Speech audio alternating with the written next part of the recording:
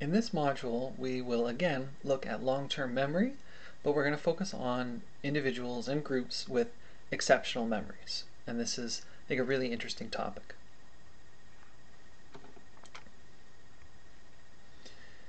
So when I say exceptional memory, I actually mean this in the widest meaning of the definition of exceptional, and that's both unusually superior and unusually inferior. So in terms of superior long-term memory, we'll look at Savant syndrome, and we'll look at highly superior autobiographical memory. And in terms of inferior, we'll look at the opposite of HSAM, which is severely deficient autobiographical memory. And we'll also look at a type of dementia, specifically Alzheimer's disease. So first off, Savant syndrome. So this is someone with mostly inferior cognitive abilities and one or occasionally a few superior cognitive abilities. The reason for the inferior cognitive abilities is most commonly autism spectrum disorder, but that's the case in about 50% of the instances of Savant syndrome, but there can be other reasons for it as well. One fascinating way is it can occur following a brain injury. So there's a video on YouTube, I forget the title of it now, but there's an individual who's just a normal guy, and then he has a brain injury. I can't remember exactly what happened, and all of a sudden he's a mathematical genius. And you may have heard of these instances before, and it's one way that Savant syndrome occurs. Now, when I say superior cognitive abilities, I'm sure some of you have superior cognitive abilities. You might be really good at math or science or kinesiology. So that's the typical case where it's a superior cognitive ability, but maybe nothing to write home about. Very rarely, the superior cognitive abilities are extraordinary. So beyond, well, not beyond compared to anyone else, but very unique. And this type of Savant syndrome is estimated to only be in about 100 currently living individuals. So these individuals are rare. One example of this was depicted in the film Rain Man.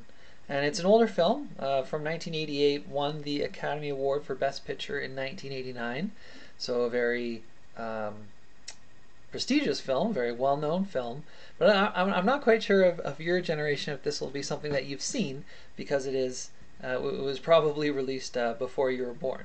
And even for me, I didn't see it when it came out. I was 7, I think, around 7 or 8 or maybe 6. Let's go with 8. No, 7. Anyways, you can obviously tell that my long-term memory is not exceptional. But in it, they depict Dustin Hoffman plays a character with autism who has some extraordinary abilities. And the individual that kind of motivated this story, so the story is not a historical or autobiographical account of this individual's life, specifically Kim Peek, who you can see there, the one in the picture not with Tom Cruise. Fascinating individual with Savant syndrome. And the writer of the film met him at some point and was kind of inspired to create this story where they took him kind of to the extremes.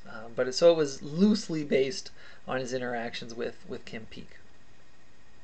We're not going to talk about Kim. We're going to talk about Stephen Wiltshire, another individual with Savant syndrome.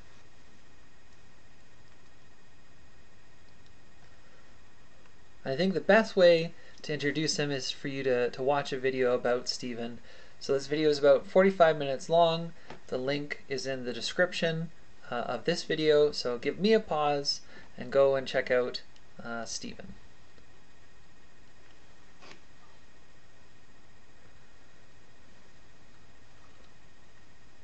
So Stephen Wiltshire, incredibly talented artist.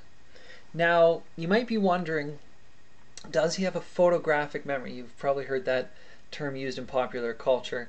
And no, his memory is not photographic. What he remembers isn't an exact image or like a video that he's replaying in his head. It's still a schema, but his schema is far more detailed than the schema that you or I would make. And you can see that, you know, he takes a 15-minute helicopter ride and he can recreate this fantastic level of detail. And even if you or I studied a videotape of that 15-minute flight for months, we still wouldn't remember the amount of detail that he did in just a single viewing. So he has a phenomenal memory. The other thing that combines to make him a great artist is he also has extraordinary artistic ability. Because even if you had a great memory, if he could only draw like I could, you know, he would not be a famous artist. So he has kind of these two islands of talent. He's extremely artistic, and he has this incredible memory, and they combine in a really fascinating way. So Stephen is a great example of an autistic savant. With other autistic savants, or people with savant syndrome, sorry, that's another term that's often used for people that specifically have these abilities and fall somewhere on the autism spectrum disorder, but not everyone falls has that form of issues with their cognitive abilities. Anyways, a lot of people with Savant syndrome also have exceptional memories, but their skills can be in all sorts of other categories. One common thing is to be able to calculate any date, to know what day of the year that is. And we'll see that again later, but it's kind of for a different example. Other things is some people with Savant syndrome might be phenomenal musicians. So there's a lot of variety to what is seen in Savant syndrome. Okay, our next example of exceptional memory is called highly superior autobiographical memory. Now these individuals are able to recall with considerable accuracy details of daily experiences that occurred over many previous decades. So their memory, their episodic or their facts, declarative long-term memory, it's still a schema, but it's exceptionally detailed in a similar way to Stephen Wiltshire's long-term memory was exceptional detail. But for these individuals, it's specific to just their episodic or their memory of events of their life. Their fact, their declarative memory, facts, is no different than you or I. So it's just their autobiographical memory. So take a look at this video. It's about 14 minutes long, and you'll see 3 of these individuals, and they'll explain what it's like to have highly superior autobiographical memory.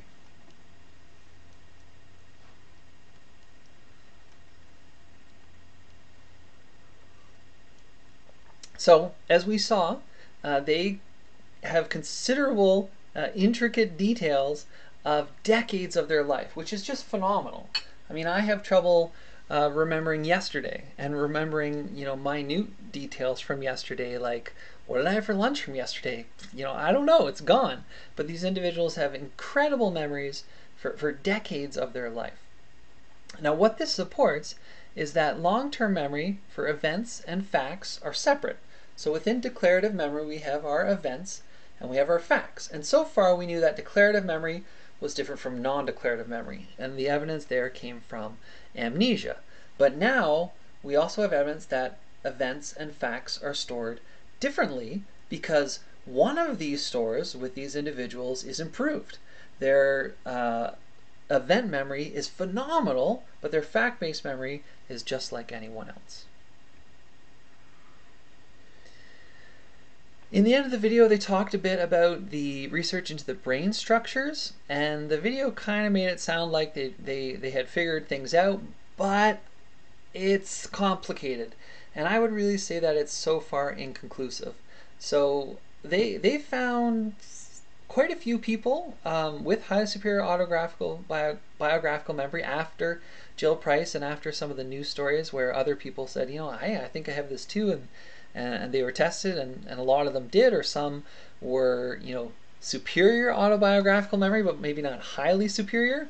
But there's fewer than 60 of these individuals. So there's a good number, and they've done some MRI, fMRI research, and sometimes one individual, a certain area will be bigger, and then in someone else, maybe it's a different area, or maybe that same area is smaller.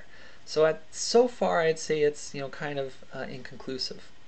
And one conclusion that they're maybe inching towards is that, well, because there's all this variety in the structure, maybe it's not the brain's structure, maybe it's how well the brain is interconnected.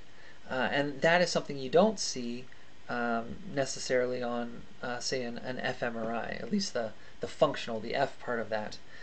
Or maybe it's not the connectivity, maybe it's the brain function itself. So maybe you have the same amount of neurons, but those neurons, for whatever reason, are firing differently. And that's kind of even harder to see. Ooh, one last thing I wanted to say about this is it's really interesting, the dichotomy between, say, Mary Lou and Jill. So Mary Lou, she loves this. She thinks it's a great gift. There's another individual, so it's not only women that have this condition. We saw 3 women in this clip, but there's a man who's in many other clips online, and he thinks this gift is great. And one reason he says is that he can go back and relive moments with people that have passed away. And he loves that, despite that they're gone, he can vividly relive these moments. So he thinks of this as a very positive thing. Whereas Jill, she's almost haunted by these memories. So on the other hand, imagine the pain of a particularly bad breakup. And one good thing about our memory is that with time, that memory fades. It's just not as vivid. But that does not occur nearly to the same degree in people with highly superior autobiographical memory. And with Jill, she can remember the almost the complete pain of that memory as if it were yesterday, even if it's been 2 decades. So it may come down to personality and how the individual interprets this unique ability. So as I mentioned on that last slide, what this shows us is that within declarative memory, yes, events and facts are different. They're stored differently. This is another example of long-term memory being having multiple stores, because these individuals have a great event memory, incredible, but their fact-based memory is normal. It's just like you or I. All right, those are examples of exceptional memory. Now let's talk about inferior memory. And one of the newer ones, even newer than highly superior autobiographical memory, is what they've labeled severely deficient autobiographical memory. And these individuals, their symptoms are basically the opposite of Jill and Mary Lou and the people that we saw a moment ago. And then we'll talk about Alzheimer's disease, another example of inferior memory. So what is severely deficient autobiographical memory? Well, these individuals are unable to vividly recollect autobiographical experiences from their past. And this is not caused by any sort of neuropathology. So it's not like anterograde amnesia or retrograde amnesia, where you have an injury and damage to your brain causes an issue with long-term memory. These individuals, we think that their brains are completely normal. They've always been completely normal, and yet they have a severely deficient autobiographical memory. Now, they do have some autobiographical memories. It's not to the extreme of amnesia, where you would have none, but these memories are often vague and lack emotion. So these individuals, they have an absence of re-experiencing. So if I think about my wedding, I don't remember it like a videotape, but there are moments I remember quite well, and I remember the joy and the happiness and the laughter, and I remember those emotions. And when I think about it, it makes me happy, and I almost get to relive that in a way. So those memories to me are like, when I think about it, it's like being in the first person. I'm somewhat transported there.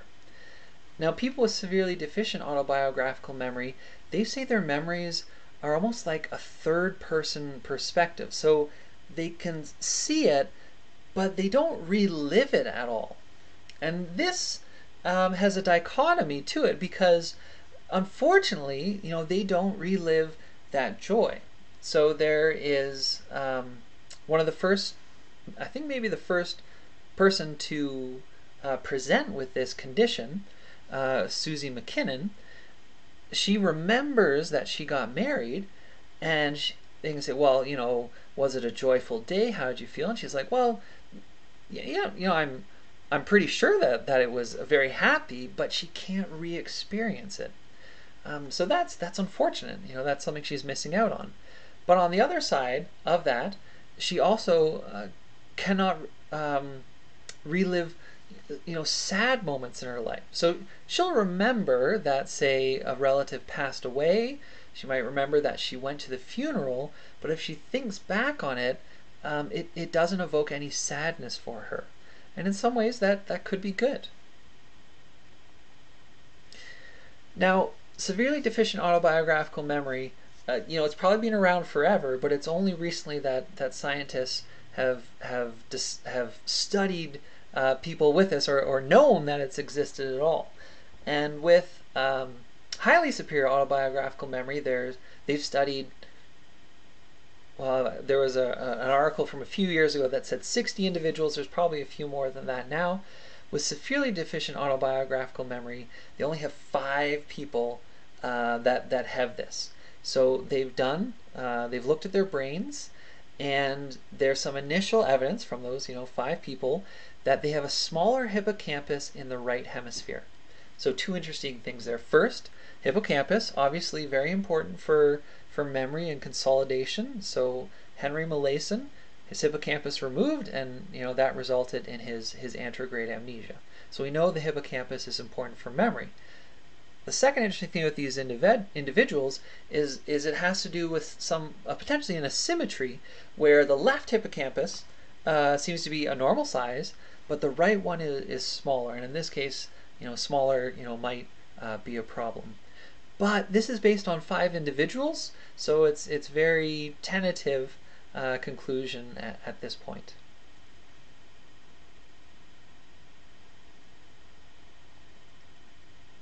All right, our last example of inferior memory is dementia, specifically Alzheimer's disease. Now, dementia is not a specific disease. It's an overall term that describes a group of symptoms associated with a decline in memory or thinking skills severe enough to reduce a person's ability to perform everyday activities. And when it comes to which cognitive functions are affected, it's quite broad. Memory is very common. Communication and language, ability to focus and pay attention, reasoning and judgment, visual perception, and as Alzheimer's disease progresses, you'll often see declines in all and even other abilities as well. So, speaking about dementia, I think can be quite a sensitive topic because it's very common, and you likely have close ties or experience with people who have dementia.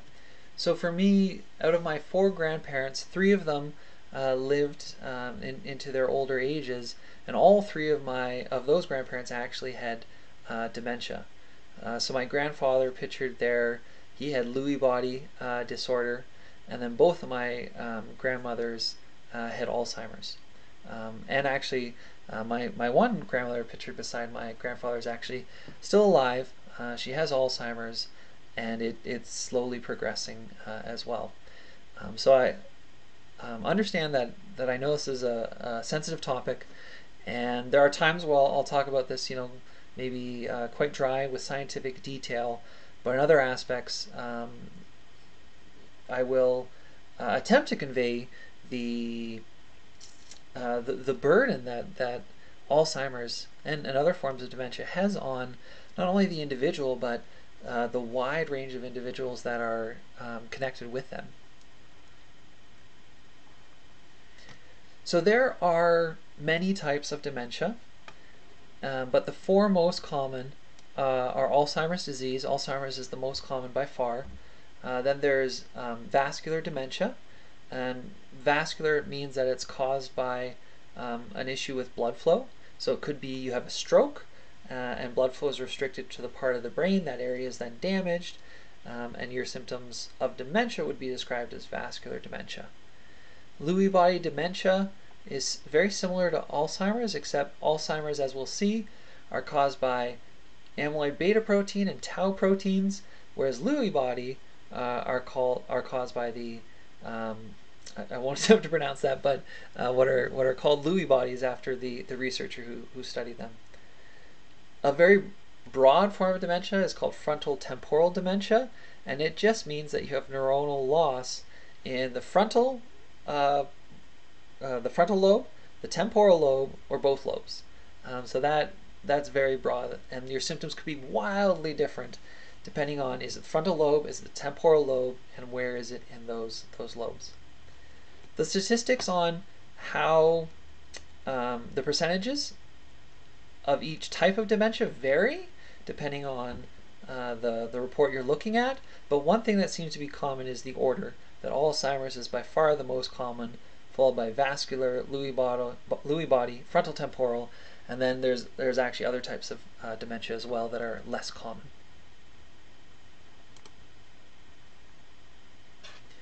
So Alzheimer's disease is important to research because it is one of the most costly diseases in the United States. And the estimate, obviously it's difficult to estimate, but is that it costs the United States about $100 billion per year. And this would be a combination of costs, care for the individual, medical treatment, support network, but even indirect costs.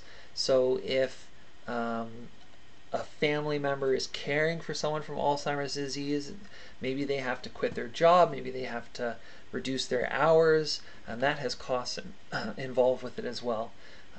So this adds up to a lot of money, $100 billion a year.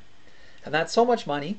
I've never had $100 billion, so it's difficult to understand how much that is. So let me try to put that in perspective. So one way we can think about that is, what are the cash reserves of some of the largest U.S. companies? And I think this is from 2017, so a little bit out of date. But Apple has the largest cash reserve, about $260 billion. So in other words, they could pay for all the costs of Alzheimer's disease for 2.5 years, and then they would be out of money. And even if you add up the money of all these companies, they could only pay for the costs of Alzheimer's disease for just a few years, maybe a decade. Actually, I don't think it's going to be even that long, and then they would all be bankrupt. So this is a huge cost to society. If we think about in terms of individuals, again, this is same year, 2017, so a little out of date, but you can see Jeff Bezos, so the wealthiest man in the world. His net worth there at that time was about 130 billion. So he could only afford the cost of Alzheimer's for 1 year for all of society, and then he would be broke. Interesting note here about Bezos, Gates, and Buffett, three Americans. If you combine their net worth, they have more wealth than half of the U.S. population. So that's 160 billion people have an equivalent wealth of these three individuals. Doesn't have anything to do with Alzheimer's. Just thought I'd mention that interesting fact. So Alzheimer's definitely a costly disorder in terms of financial, but it also has a huge emotional burden on the individuals and the network of family and friends around them. So it's worthy of study for both those reasons and more.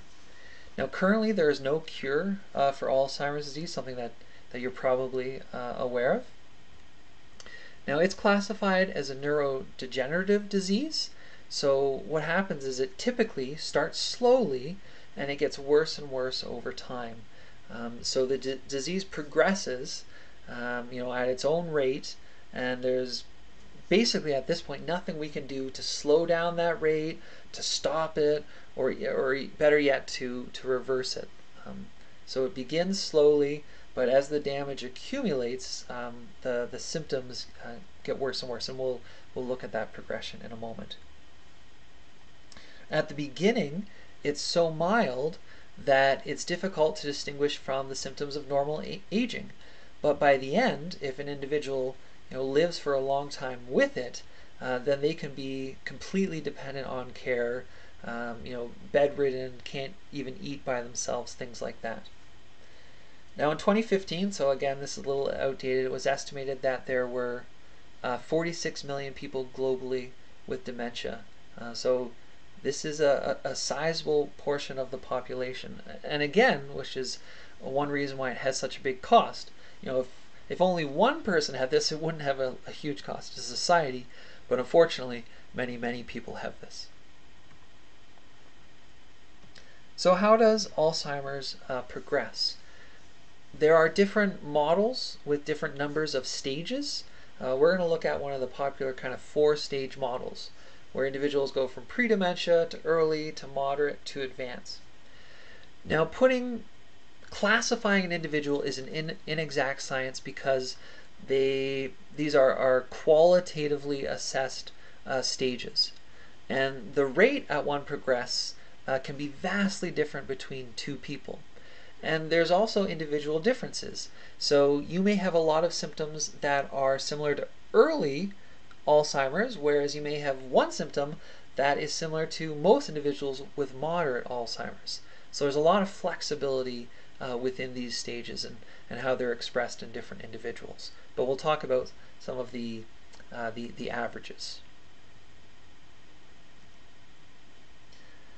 So first of all comes pre-dementia. Now, these initial symptoms are often mistakenly attributed to aging or stress because they're really indistinguishable from those sorts of things. So the early symptoms are things like difficulty remembering recent information. You might forget important dates or events. You might ask someone for the same information twice. And you might find that you increasingly need to rely on memory aids like, a calendar or notes, or family members to remind you of things. The challenge with that is those sorts of things also happen with stress. So if you can think about to the last exam period, you may have had some of those symptoms. And were they pre-dementia? Likely not. They were probably just that you were stressed. Now those symptoms are also very common in aging. So as we age, our brains are not as good as they once were, and some of the early symptoms of aging are things like difficulty remembering recent information. So with older individuals, a lot of them have these symptoms, but that doesn't mean that they're going to develop dementia. It just means that they're aging, or it could mean that they're stressed, or it could mean both. So you are never actually diagnosed with pre-dementia. No medical professional will say you have pre-dementia, because there's no way to differentiate pre-dementia from normal aging or stress. What will happen is eventually your symptoms will get worse and you'll have early dementia or early Alzheimer's, and that is distinguishable from normal aging because the symptoms are worse.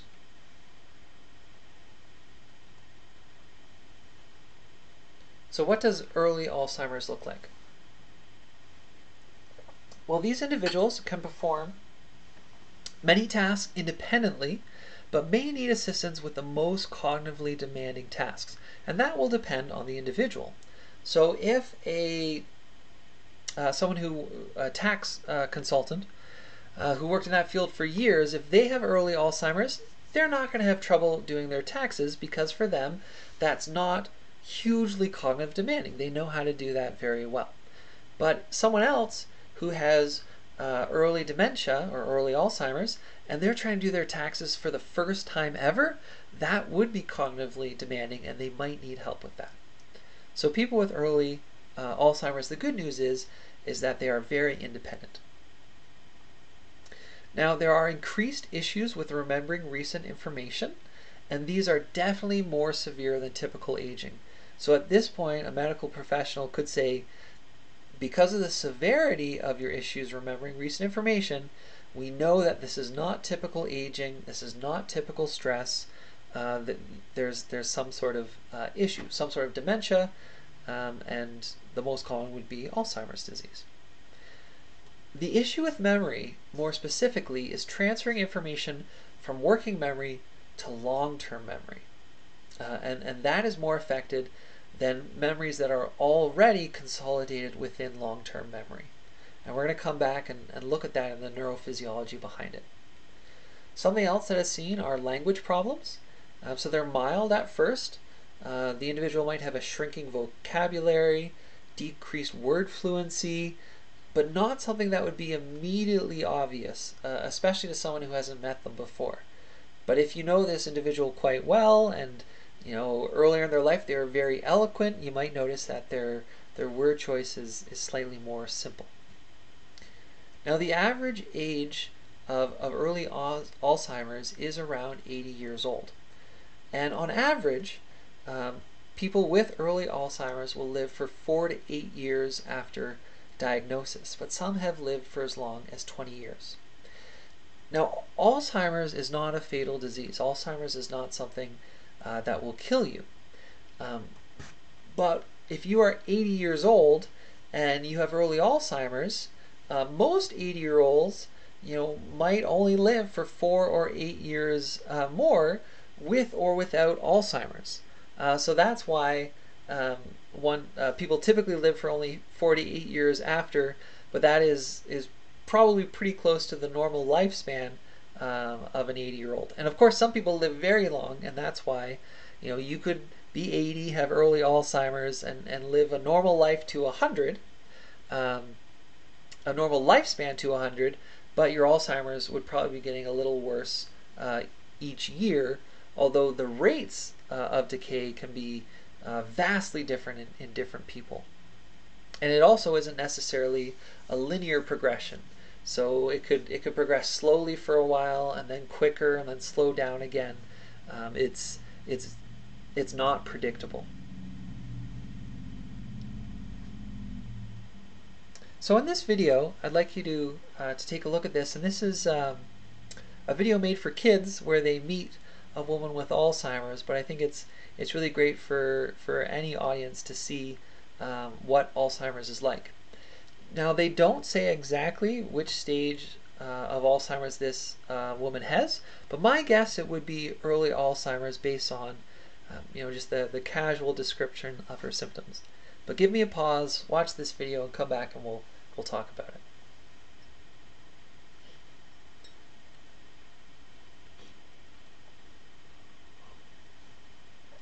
So, just to note a few of the things we saw there.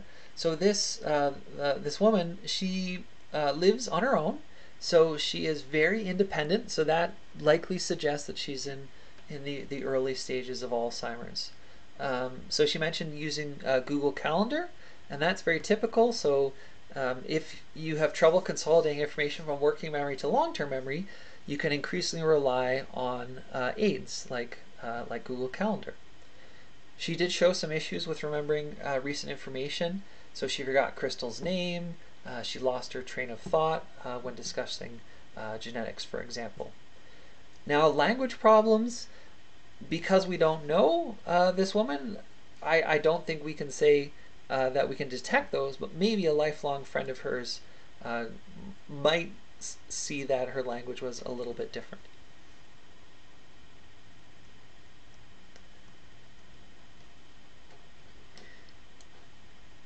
So the issues with consolidating information from working memory to long-term memory, well, we've seen this before. This is what we saw with Henry Molaison in anterograde amnesia. And basically, in early Alzheimer's, your sensory memory is fine, your working memory is fine, um, your long-term memory is still intact. You remember your past, but what you have trouble with is taking new information from working memory and putting it into long-term memory. And we know that the hippocampus is vital for this process, and what we'll see in just a few slides is that the hippocampus is one of the first areas where there is neural degeneration in Alzheimer's disease. It's probably the first area that is attacked or where damage accumulates, and that's why one of the hallmark symptoms of early Alzheimer's is issues with memory, specifically consolidating information from working memory to long-term memory.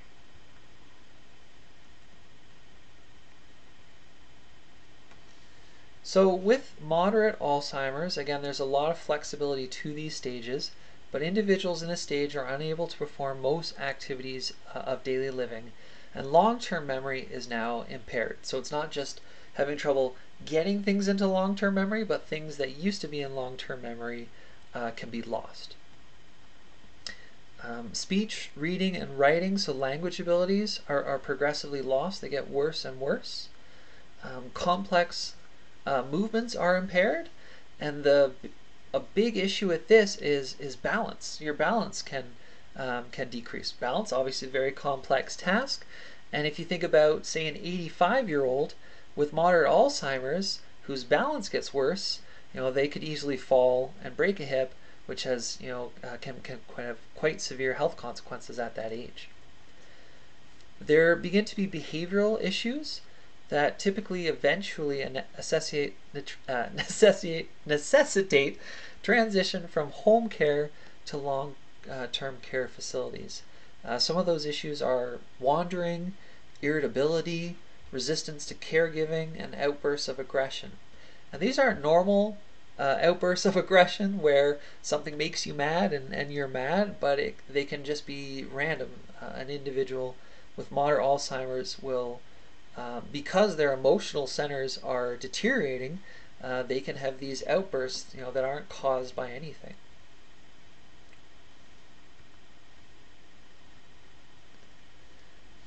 Now, advanced Alzheimer's, I don't know if it's appropriate to say that the good news here is that thankfully people are often very old when they get Alzheimer's, and it typically progresses slowly, so one typically dies of natural causes before they have advanced Alzheimer's. But if it progresses fast enough and if you live long enough, then you can end up with in these advanced stages. And here you'd be completely dependent on caregivers. There's a loss of verbal language, so you can still speak, but it might be reduced to simple yeses and nos, and emotional responses. There's extreme apathy and exhaustion, and that's not just necessarily because this is a horrifying thing to experience, but because the emotional centers of the brain are just so far deteriorated and damaged. And again, you don't die from Alzheimer's, but what is often the cause of death are secondary complications. So if in this stage your muscle mass can deteriorate significantly to a point where you can't even lift a spoon, so you're bedridden, and that brings up a risk of things like dying of pneumonia or infection of pressure ulcers.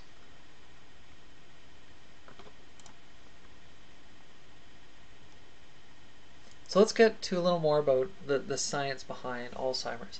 So how do we diagnose Alzheimer's? Well, one thing is that definite diagnosis, to say 100% yes, you have Alzheimer's, it requires histochemical examination of brain tissue. So we need to get some brain tissue, we need to look at it under a microscope for abnormal protein folding, and we'll get there in just a moment. Now that is not something that you would do on someone who's alive. If someone's alive, you don't take a piece of their brain out unless you unless it's required under extreme circumstances. So most individuals do not have a definite diagnosis of Alzheimer's because that would really be done post-mortem. After the individual passes away, you could look at their brain tissue at that point.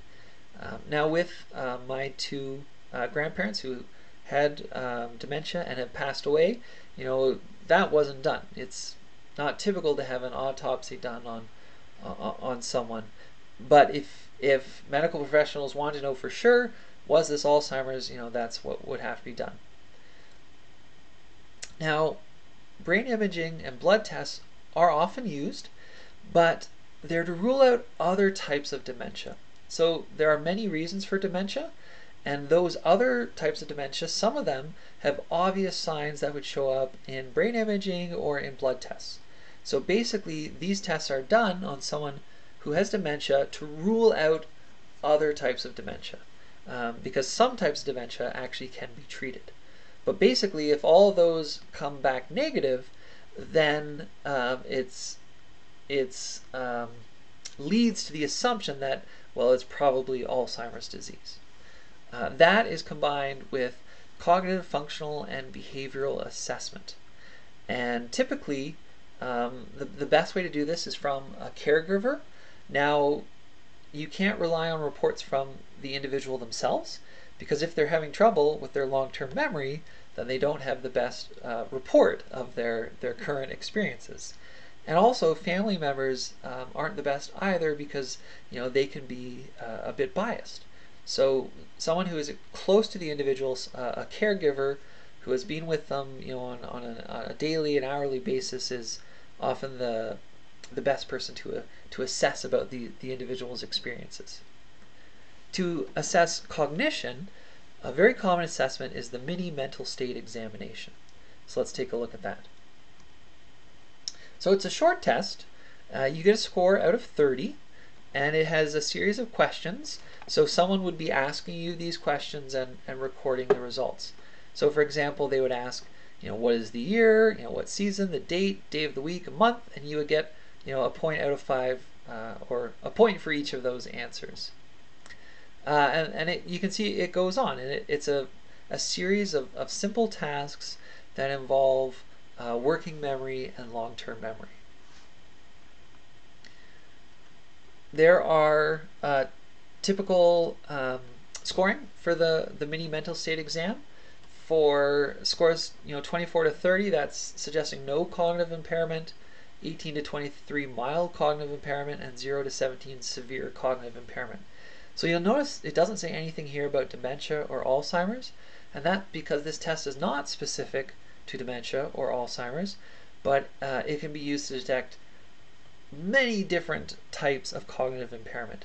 So if you score low on this, it doesn't mean you have Alzheimer's. It could be that you're on the autistic spectrum scale. There's also ways to adjust this scale based on the individual's education. So let's say you're testing one person who has a PhD. Well, then you'd probably use the normal scale. And then if you're testing someone who has a grade 8 education and didn't really pursue academic pursuits in the rest of their life, then you can adjust this scale so that to hopefully compensate a little bit for that.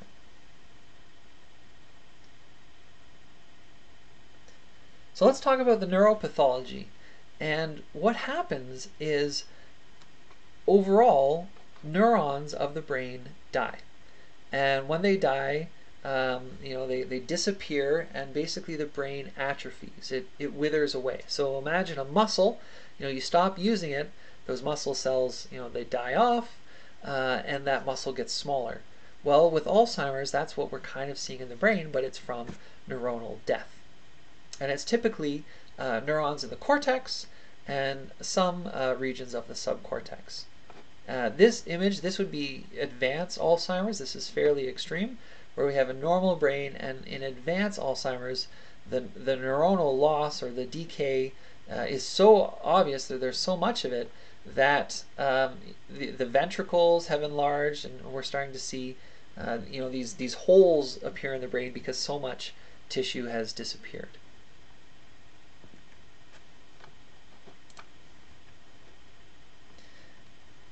Now, as I briefly mentioned before, one of the first areas of the brain where we see damage is the hippocampus. And we know the hippocampus is vital for consolidating information from working to long-term memory. So that's why one of the first hallmark symptoms is issues with remembering recent information. Oops. So the hippocampus is damaged, and we start to have trouble consolidating information.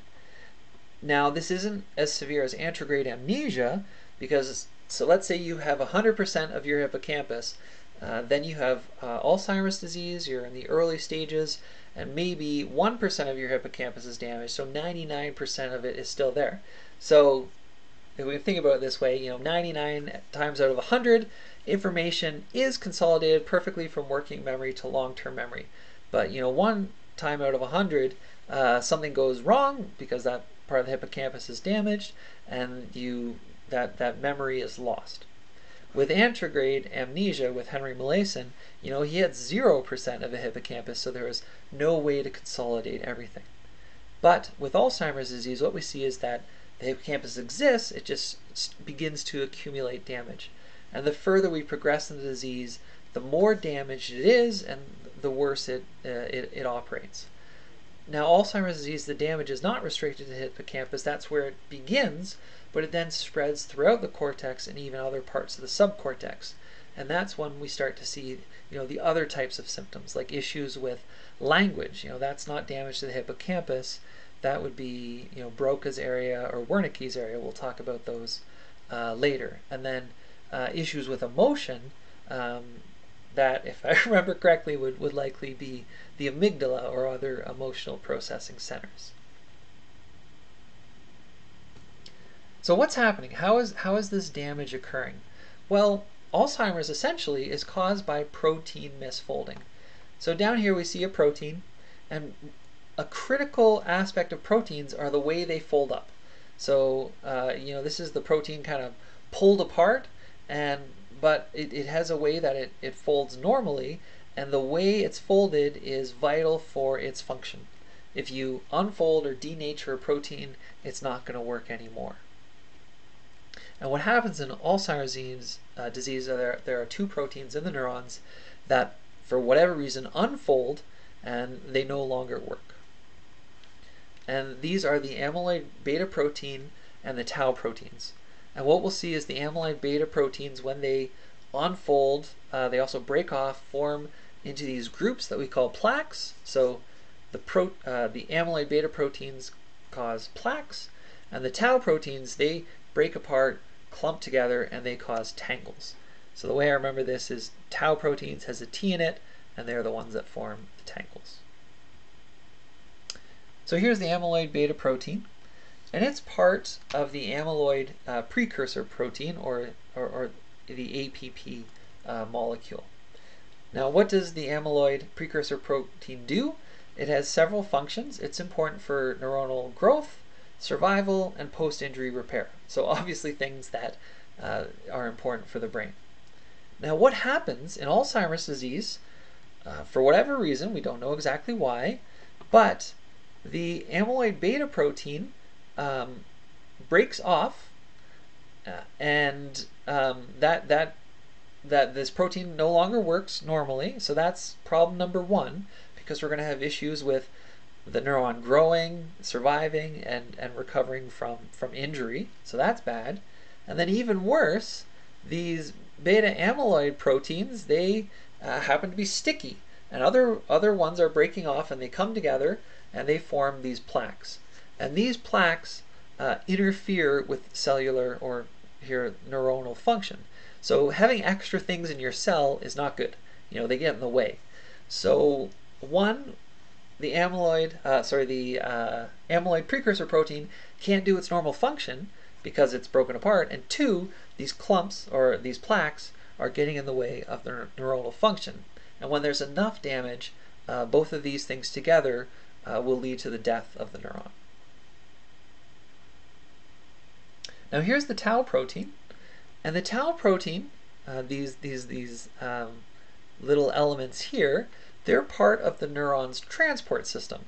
So think of this like a tube, like a highway that's delivering nutrients to the neuron, and it's held together by these tau proteins. They're kind of the glue that holds the tunnel together. And similar to the amyloid beta protein, we don't know why, but the tau proteins in Alzheimer's disease decide to let go. So they let go of the neuronal transport system, and this is a problem because they were the glue that held it together. So now the neuronal transport system is compromised. That's bad. And then again, the second bad thing is that these free-floating tau proteins end up being sticky, and when they find each other, they stick together and they form tangles. And again, tangles get in the way of the neuron's function.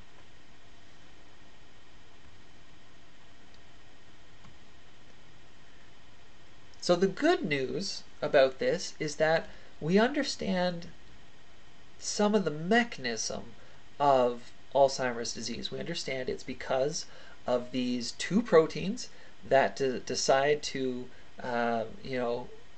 quit or let go, and that causes two problems for each of these proteins. So there's a tremendous amount of research at looking at, well, what is the signal that tells these proteins to misbehave? Because could we stop that signal? And there's other research that's looking into, well, if we know we have these plaques and tangles, is there a drug that could untangle those proteins or help the cell to break them down, to in essence say that, hey, this is garbage, let's get rid of it. So there's a tremendous amount of research looking at Alzheimer's disease from several different angles because we understand a lot of the mechanism. I'm not going to say all because we don't know why it is that these proteins decide to denature.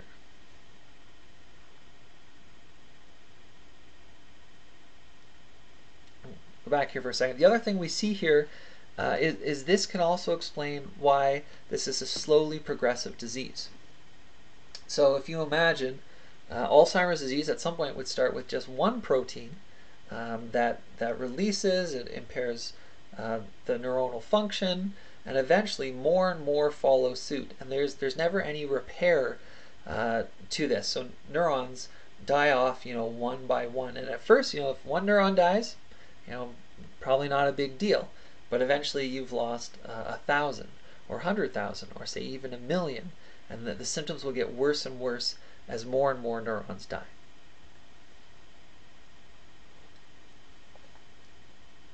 So what's the genetics behind Alzheimer's disease? We know a bit about this too. So first of all, there are some deterministic genes for Alzheimer's. What those mean is that if you have this gene, as long as you live long enough, you will exhibit symptoms of Alzheimer's disease. So if you have a deterministic gene but you die at 10 for some other reason, then you would never exhibit Alzheimer's disease. But as long as you live long enough, this gene ensures 100% you will have Alzheimer's disease. This type of Alzheimer's from the deterministic gene is also quite severe. It's called familial or early onset Alzheimer's because individuals with this gene, it's not in their 80s when they typically get symptoms, but it's in their early 40s or mid 50s. And if that's not bad enough, the rate of progression also typically tends to be faster. This type of Alzheimer's is extremely rare. It's less than 1% of people with Alzheimer's. And if you have this gene, you would likely know it because everyone in your family and in your genetic lineage would also have it. I guess it's possible that you could have it as a random mutation or variation, but it's typically restricted to generations of individuals who have had this throughout their family. There's different genes that can cause this. But the more common, by far, the more common form of Alzheimer's does not have a deterministic gene, so you can't get a test that says are you going to have Alzheimer's disease? But there are some genes that are associated with a risk of Alzheimer's. So if you have these genes, and it gets a little complex, we'll talk about it, but they typically increase your likelihood of developing Alzheimer's. So it doesn't mean you will or you won't, but your risk is increased. An example of this, the most common one is I'm not sure if I can say this right, but the apolipoprotein E4, or APOE4 as it's often referred to.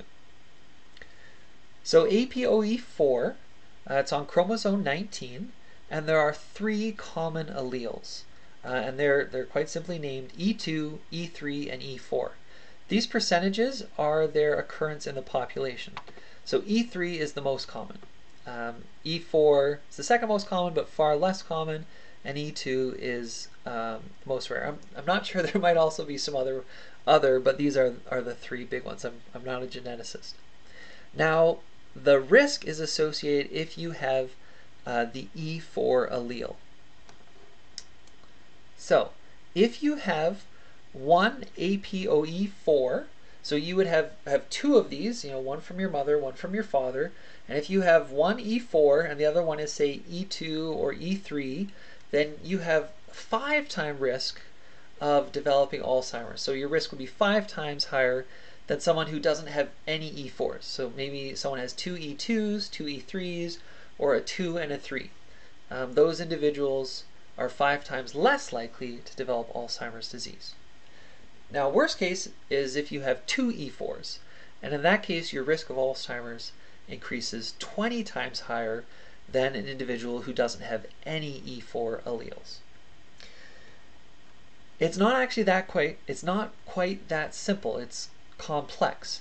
So there is a bit of a sex difference depending on whether you're male or female, and even more confusingly, there are interactions with ethnicity. So let me give you an example. If you are Nigerian black, then in that ethnicity, E4 is actually the most common allele. So in the rest of the world, on average, E3 is the most common. For Nigerian blacks, E4 happens to be the most common. So you would think that they would have an increased risk of Alzheimer's compared to other ethnicities. But Alzheimer's is actually very uncommon in Nigerian blacks. So it's not just the E4 that determines the risk, which is very confusing and makes it difficult to study, because this is interacting with ethnicity and also interacting with sex. So the story is quite complex here, and it's definitely beyond my ability to appreciate as a cognitive psychologist.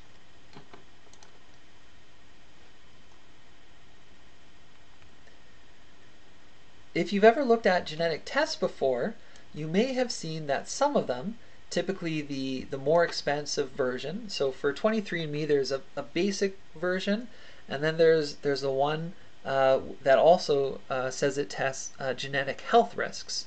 And you can see here it looks for late onset Alzheimer's disease. So basically what I believe they're looking at would be the APOE4 allele. And they're looking at, do you have 1 or 2 of these alleles? So it's not early onset Alzheimer's, it's not looking for deterministic genes, but it would look for APOE4, which is probably the one that more people would be interested in. I haven't had this test done. It's an interesting ethical question of, do you want to know? I'm not sure, and especially because it's not deterministic, because it just changes your probability, and it depends on things like ethnicity. And I don't know. Maybe for me, it's better not to know. But well, you can think about that on your own. If you're ever curious about doing one of these, I will let you know, and you might know yourself, that every holiday season, these genetic tests go on sale, often for half price. So if you're really interested, you can wait, or I suggest waiting to that time to get a bit of a deal. There are also lots of issues with how these tests are done, but if you want to know more about that, I think Vox has a great video about it that you can find on YouTube.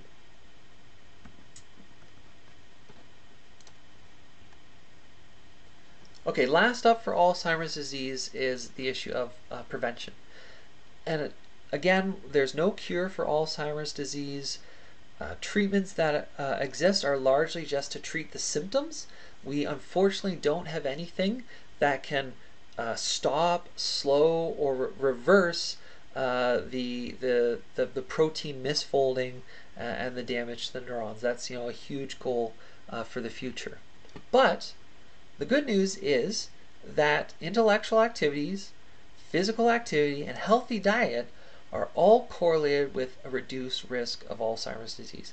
So this is correlation. It doesn't mean it doesn't mean it's a cause and effect. You can be the most intellectually active, physically active, healthiest diet individual on the planet, and you might still get Alzheimer's disease. It's just a correlation. But I think it's good to know this because as kinesiologists, one thing that we're trying to promote are healthy lifestyles. And people are probably quite aware that healthy lifestyle can help your energy levels, that it can help decrease your risk of respiratory issues, muscle wasting, or vascular issues like stroke or heart disease. But we can also add to that list that it reduces your risk of Alzheimer's disease. And that's great. That's more good news in support of pursuing a healthy lifestyle. So with that, we'll end this module on exceptional memory.